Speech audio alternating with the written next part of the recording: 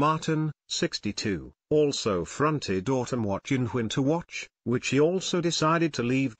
Broadcaster Chris Packham, 56, said that he will miss Martin a lot, and revealed that he hopes the show will continue to employ him as a host.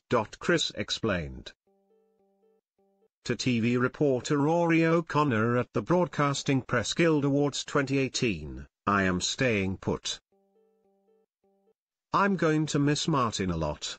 He's an extraordinary man. He's witty, he's funny, he's clever. He knows a lot about wildlife. He's extremely passionate and I will miss him." Chris also revealed that the pair bonded behind the scenes over their shared interests. The naturalist continued, "He's also got a keen interest in Second World War aircraft and battleships and battles, as I have too.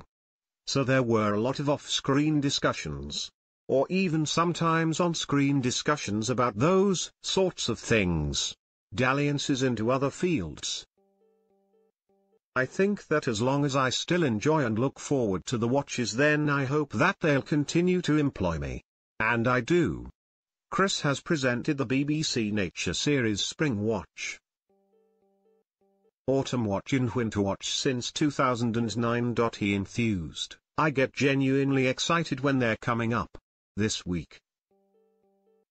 Although we're miles off of Springwatch, I've been sending the production team ideas.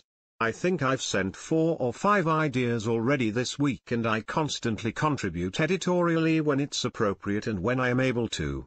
I really look forward to them. Particularly with Springwatch, there's a real sense of event. You get involved." Chris added, "It's an exhilarating experience being there and I like the challenge of the live shows. Yeah. Fingers crossed they keep inviting me back."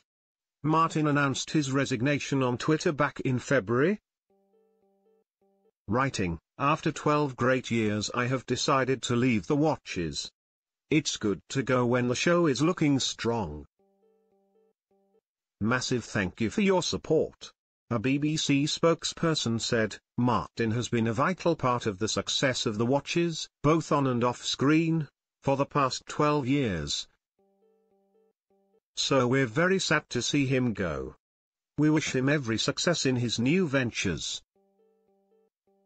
We're excited to be bringing Springwatch back to BBC Two in May." Springwatch returns to BBC Two next